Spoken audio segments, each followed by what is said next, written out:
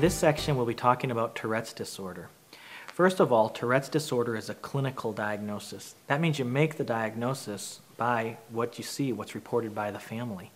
The first thing is that you have to have multiple motor tics plus at least one vocal tic present almost every day for more than a year, onset before 18 years old, and you can't have any sort of medical condition, medications, or substance better accounting for the disorder. Now, Tourette's has a lot of emotionality tied to it. Often families come in and they'll have a child with very debilitating motor tics, maybe some vocal tics that are causing problems at school, social impairment, maybe even some functional impairments or discomfort. And at the end of the appointment, I diagnose their child with a transient tic disorder, and they almost wipe the sweat off their brow. They're so happy that, oh, my goodness, doctor, I thought I was going to get a diagnosis of Tourette's disorder here. So tic disorders can be very severe, but not necessarily Tourette's disorder.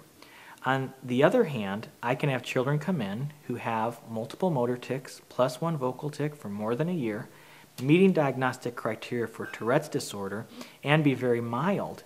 And so at the end of those appointments, I'll circle something like on the diagnosis sheet, and we'll end up talking about diagnosis, and it's Tourette's disorder, and the family leaves very distraught at that. It's important to realize that, with just a couple of exceptions which we'll talk about, a diagnosis of Tourette's is just a clinical diagnosis for a certain combination of tics. Now, Tourette's disorder does tend to be more noticeable and cause more functional problems than tic disorders. For one thing, there's vocal tics involved. So vocal tics tend to be more disruptive. People tend to notice them more. For example, you can have a very severe, say, eye blinking tic or facial grimace, and people might not even notice it too much. It looks a little bit like a habit, or maybe dry eyes or clearing your throat.